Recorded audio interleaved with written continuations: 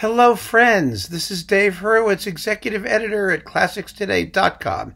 And today I'm going to give you my ideal Mendelssohn symphony cycle. That is the numbered symphonies, because we need to remember that by the time Mendelssohn got around to writing Symphony Number 1, it was really Symphony Number 13. He'd already done 12 string symphonies, which are splendid works, and we're going to talk about them separately, and possibly some of them individually, because they really are that good and that important. But right now we're talking about the canonic 5 symphonies. And you might think, well, there are only 5. It's not like when we did Shostakovich, which had 15, or Sibelius, who had 9, 7 plus 2 controversial ones. You know, Mendelssohn really is 5 numbered symphonies. And everybody sort of takes them for granted.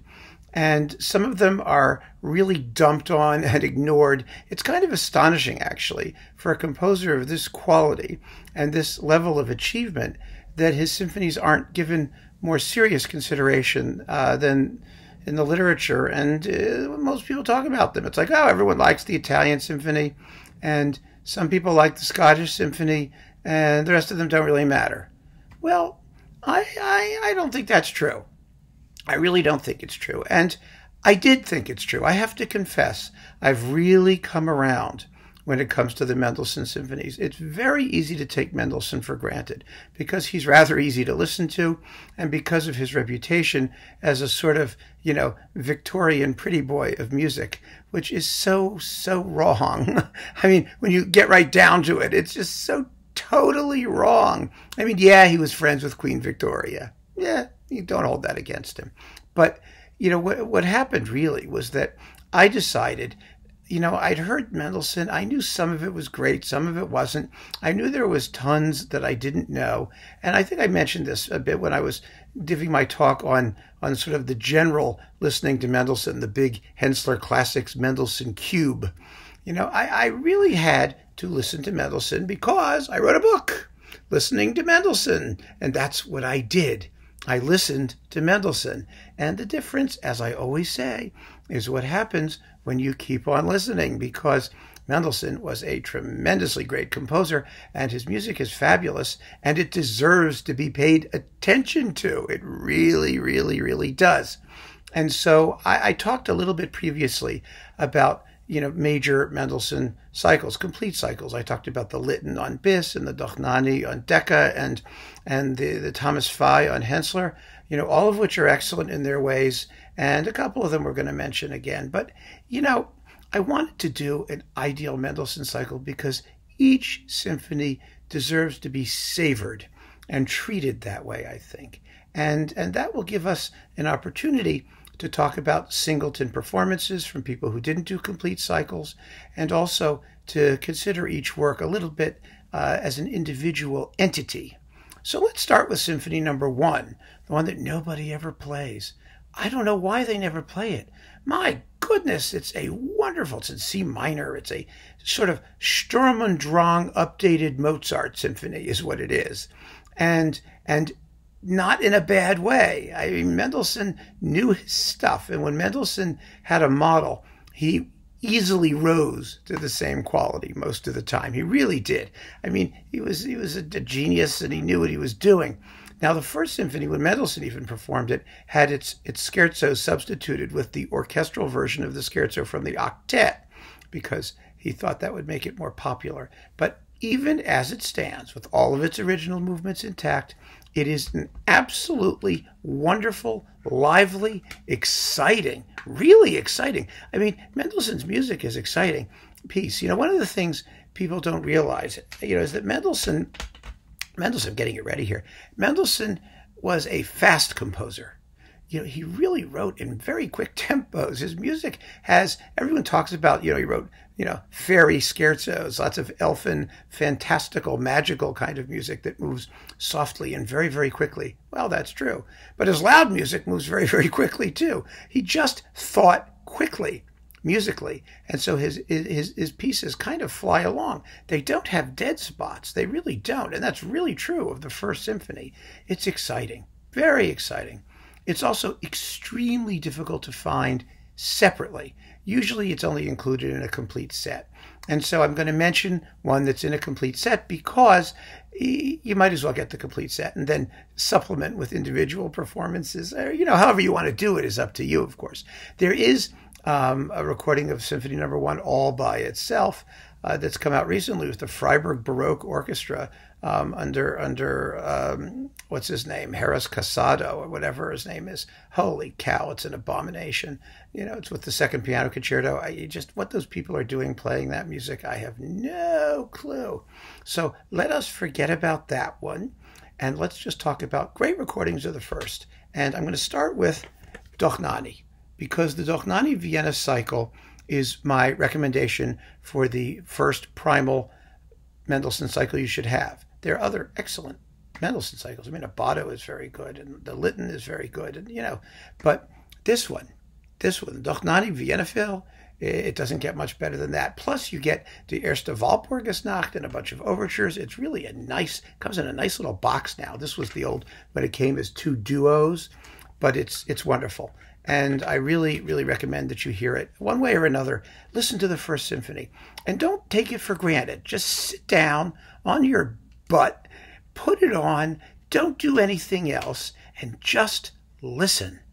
It's wonderful. You're going to love it. I guarantee. Well, now we get to the real sticking point. Number 2, the Lobgesang, which Mendelssohn called a symphony cantata. It's the song of praise. Boy, has this piece gotten trashed. Nobody likes it. It's amazing. It's considered sort of the ultimate piece of Victorian sentimental, glop music. And I really thought that way. I hated the thing. I hated it sight unheard. I hated it because of its reputation. And I was totally wrong. I couldn't have been more wrong. I thought it was this slow, triacally boring piece of garbage. First of all, it's Mendelssohn. It's not very slow. And it's anything but garbage. It's marvelous. It's beautifully shaped, perfectly paced. It has tons of internal contrast between the movements. What really actually turned my attention when it came to this piece, what really woke me up to it, was a concert I saw with Mazur in the New York Philharmonic. And they didn't do the symphony at all. They played other stuff. I don't even remember what the other stuff was. What I remember is that the encore was the slow movement. It's just the Andante Religioso. It's like 5 or 6 minutes long. Mazur played it as an encore. Everybody was like stunned. You think they're going to do like a Hungarian dance or something as an encore. He played this piece. It was gorgeous, gorgeous, gorgeous. And not a single person there recognized it. No one knew what it was. And it was so beautiful, taken by itself. And I just couldn't believe it. That's what it was. Who would use a Mendelssohn slow movement as an encore? Some big, noisy orchestral thing. It was marvelous. Marvelous. So, what is the Lobgesang? So the Lobgesang is a big introductory sonata allegro movement with contrapuntal elements. And the piece is in cyclical form because it's based on, let everything that has breath praise the Lord. I don't know exactly what, I forget the Germans. It's like, alles war odem lobet den Herr, something like that, And that's the main tune that comes back all the time. Then there's a scherzo-like movement, and then that slow movement, and then a multi-movement cantata finale with a couple of soloists and chorus. And it's broken up into little 3 and 4 minute movements, like a song cycle almost. And they're beautiful. They're just beautiful. And it ends with a big, happy finale. The funny thing about it is that, if you play it like, for example, Karajan does with that heavy grandiosity, it can sound pretty sickly and sentimental. Now, some people love Karajan's version. And that's one approach that achieved a certain favor. And it comes straight out of that sort of Victorian view of Mendelssohn as somebody who was bigger than his britches. He tried to be, that he didn't have it. But nowadays, when I hear performances of it, I understand what I'm listening to, first of all. And second of all, I do think the approach needs to be, in keeping with the scale of the music. Mendelssohn is not a bombastic composer. He's not a grandiose composer. He can be grand, but he's not grandiose, if you know what I mean. He can be majestic, but he's never a tub-thumping, pompous posturer. And he was a very, very sincere Lutheran, although he was born Jewish, of course, and all that stuff. Very sincere in his religious feeling. And he expresses it in this music quite beautifully. And there is a performance that I recommend very, very strongly. If you're just getting into Mendelssohn and you want to give the Lobgesang a shot, aside from having Doch Nadi's in the complete cycle, which is also splendid, it really is. But a totally different character of the music is this one, Frieder Bernius on Chorus. Now, Bernius has done the complete Mendelssohn sacred music for Chorus. It's a wonderful, wonderful set. Beautiful performances, and anyone who's listened to Bernius's recordings on Chorus knows he's a wonderful choral conductor, wonderful in Baroque music. And in this particular piece, he's got, let's see, the Kammerchor Stuttgart, which is a crack ensemble of singers, and the Deutsche Kammerphilharmonie Bremen, which is one of the great chamber orchestras in the universe. And they just blow this piece away. And I don't mean that in a noisy sense. I mean in terms of sensitivity, phrasing, precision, balance. It's exquisite. It goes like the wind. It takes almost exactly the same amount of time, this piece, as Beethoven's Ninth. And it's often compared unfairly to Beethoven's Ninth, I think. It's a totally different piece. It really is. But a totally different kind of a piece, even though it may have had a model in Beethoven's Ninth. But as I said, when Mendelssohn picks a model, he always equals it in his own way. And he's not making the mistake of trying to imitate. He's doing something different. And in this particular case, I mean, in this performance, it's so fresh, so lively, so unsentimental. And I don't mean that by that inexpressive. I mean, it's not tacky, ever. And I want to play you a couple excerpts because I have permission to do it from Chorus. Thank you very much, Chorus. This is such a splendid performance. It will change your whole view, not only of the work, but of Mendelssohn as a composer and as a composer of sacred music, too. I want you to hear a bit of the second movement. It's an allegretto un poco agitato. It's a little scherzo.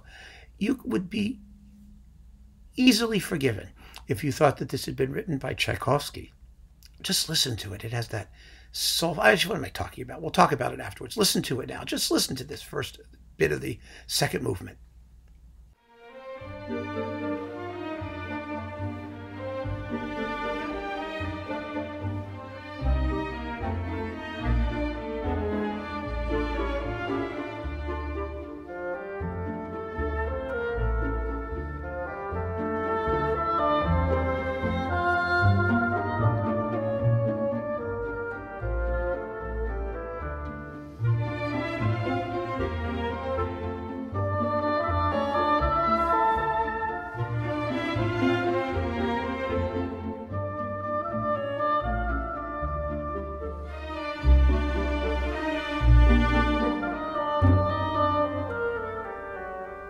Isn't that marvelous?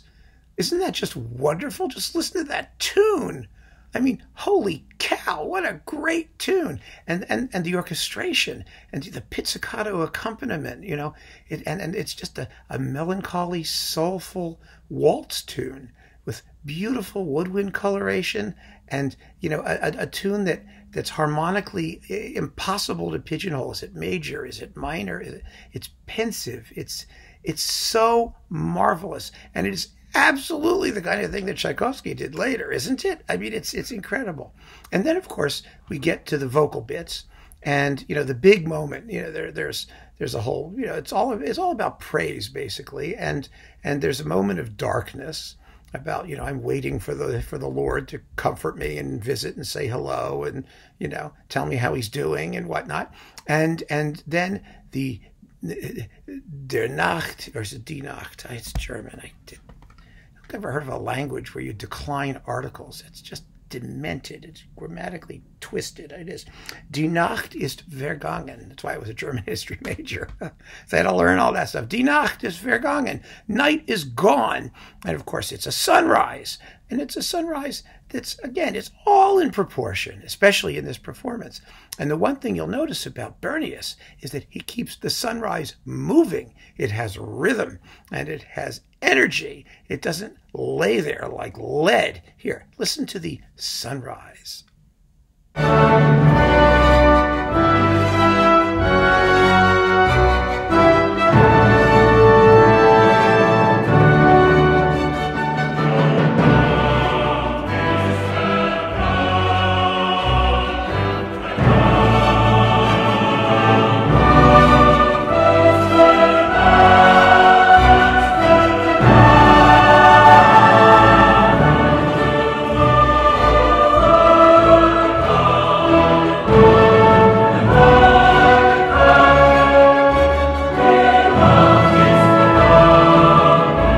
See how lovely that can be if you don't strain for effect, but play what Mendelssohn wrote in the way that Mendelssohn wrote it and keep it all moving along smartly. It's just wonderful. So that is my choice, Bernius, in case you haven't noticed, for the Second Symphony, for the Lobgesang.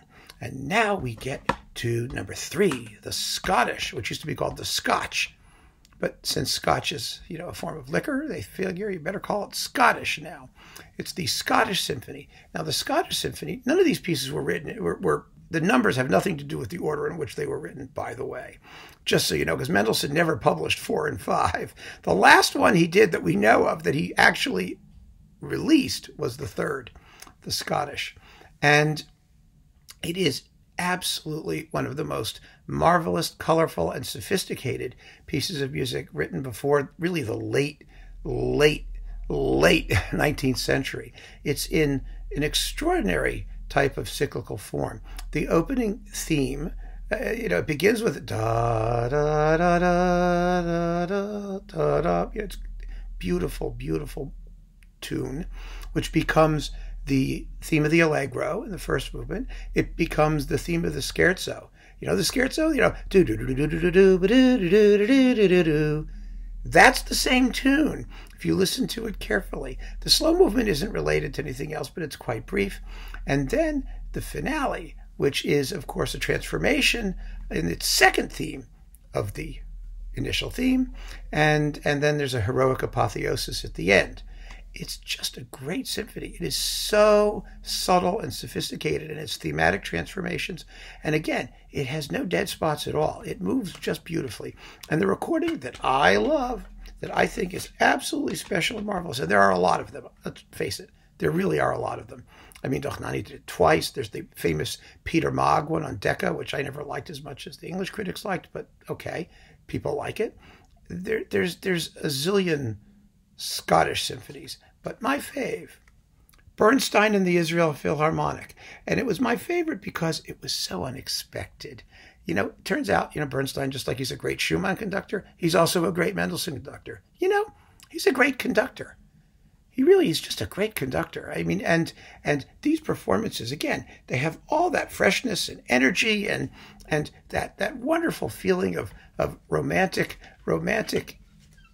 effusion, romantic, with that beautiful, beautiful emotionalism, but always with Mendelssohn, always tasteful. Mendelssohn was a tasteful guy. He was a gentleman. And if you like music that's down and dirty, I mean, you're not going to hear in his music, Salome kissing the head of John the Baptist. That doesn't happen in Mendelssohn.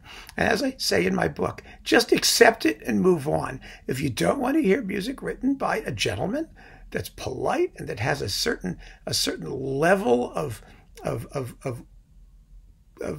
comportment to it at all times, don't listen to Mendelssohn. Don't waste your time, because that's part of who he was.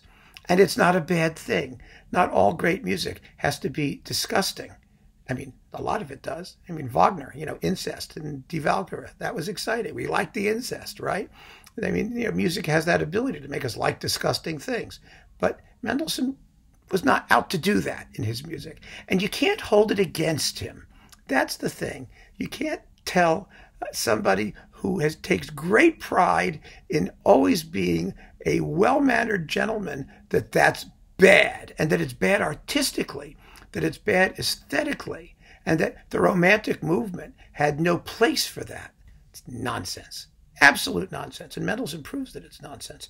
And he does it in the Scottish Symphony. So Bernstein, Israel Phil on DJ. A great, great performance. I know there are others. Next, the Italian Symphony. Oh, the Italian Symphony. Now, everyone loves the Italian Symphony. I never liked it much. I liked the outer movements. The two inner movements always struck me as insufficiently contrasted. You know, they just sort of lay there. And Mendelssohn, of course, wanted to revise it before he published it. He never got around to it. And John Elliott Gardner recorded some revised bits of it or something, and it didn't matter because his performances are boring and not very interesting. But there are many, many great recordings of the Italian Symphony. And the one I have chosen may surprise you. I hope it surprises you because it just goes to show that you have to keep on listening. My choice for the Italian Symphony, and it's a singleton version, that's the reason I chose it, is Claudio Abbado with the Berlin Philharmonic. First of all, you get a terrific Mendelssohn Midsummer Night's Dream on the same disc. Second of all, it's a great Italian symphony. Now, he did it already, you know, for Deutsche Grammophon with the London Symphony, which is also a very, very fine performance. But this singleton release, I think, is just the best of the kind of conductor Abbado was. He was also a gentleman. He was very good doing Mendelssohn because his temperament, I think, really suited Mendelssohn's music. And this is an absolutely magnificently played and beautifully recorded version. Really, really lovely in all respects. I could have chosen Zell, but I didn't because some of you were probably out there saying, he's going to pick Zell, he's going to pick Zell, he's going to pick Zell. That's why I picked Abbado, because Zell's is great. Unbelievably great. His Midsummer Night's Dream music is great. But I think Abbado deserves credit for his achievement in this respect, and it's a wonderful, wonderful Italian symphony in modern sound, which matters, because Mendelssohn's orchestration is so brilliant and so colorful and lovely to hear that the quality of the recording also matters quite a bit. And now we finally come to the last one, number 5, the Reformation. Now, Mendelssohn didn't even like this symphony. He wrote it and then just disregarded it and said, the hell with it. He wasn't going to get bothered by it. It's another piece that comes in for a lot of guff. First, because Mendelssohn didn't like it, but we don't need to take that seriously. We really don't. There are some composers who I think you have to take their opinion seriously, but there are others. Tchaikovsky was another. He hated everything he wrote as soon as he wrote it. Didn't want to know from half of it. And it was marvelous. It was marvelous. And Mendelssohn was a very self-critical composer. You know, people think that because he was such a prodigy and he was so fluent that his music came easy. It didn't. And he actually was extremely reluctant to publish anything because that would make a permanent statement. And he didn't want to make a permanent statement. He wanted to tinker and revise. And, you know, he was like Mahler. You know, nothing was ever the same way twice. And so he never got around to doing anything with the Reformation Symphony. And probably the whole occasion on which it was performed was distasteful to him because it was celebrating, you know, the diet of worms or something reformational. And you know, here he was. The fact that he was Jewish, racially Jewish, was always an issue, and he got trashed by the press with probably had some anti-Semitic leanings behind it. The work was not well received, and that's a pity because it's a very, very beautiful work. It has, you know, the Dresden Amen in it, just like the bit for the opening of Parsifal. And I think Wagner definitely knew his Reformation Symphony. When you listen to the opening, and you'll realize that it's an absolutely wonderful work. It's beautiful. First note to last, the chorales, you know, it uses, you know, a mighty fortress is our God, you know, da da da da da da da da da. I can't even do that. My voice is shot. It's great. It's just great and lovely to listen to. And if it isn't his greatest symphony, it's certainly not a bad piece of music. And the performance I have chosen makes it sound like a great piece of music. And that is Charles Munch with the Boston Symphony. Now, he did Mendelssohn 345, and he was a great, great Mendelssohn conductor. Let us not forget that Munch was from Alsace. He was born in Strasbourg or in those regions. He was quasi-German from the start, quasi-Lutheran from the start. Maybe he was Lutheran. I don't even know. But, I mean, he was very friendly with, like, Albert Schweitzer. I mean, he got his first big position as a musician, or he was concertmaster at the Leipzig Gewandhaus. I mean, he played in the Gewandhaus for many, many years. And you know, he had the Mendelssohn tradition in his bones. He really did. It's a great Mendelssohn Fifth. Again, it's another one of those performances where sit down, just listen, and let it wash over you and engage it with the music. You will not realize what you've been missing. I guarantee it. I mean, it really is. Music is that way. It has substance. What it needs is your attention, but it has the substance. And that's the point I want to make in this series of ideal Mendelssohn performances. Now, some of you may have your own. I would be more than happy to see your lists. I mean, there are some really fine individual discs out there. Scholte's 3 and 4 are terrific. I mean, you know, people who think I dog Scholte, his Mendelssohn 3 and 4, no way. Absolutely first rate. Many, many fine performances.